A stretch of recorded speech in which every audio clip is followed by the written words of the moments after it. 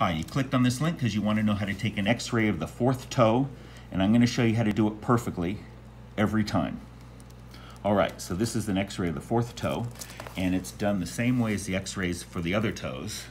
There's 4 views. There's a AP, both obliques, and a lateral. So the AP is super simple. You just put the foot flat on the table, and you shoot right at the center, right at the base of the fourth toe. That's one exposure. Second exposure is going to be a medial oblique.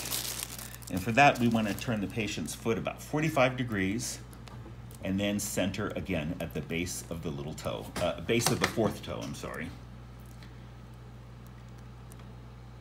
And you can shoot that one. Third one is going to be the lateral, the lateral oblique. And for that, we're going to center again at the base of the toe, which is right here.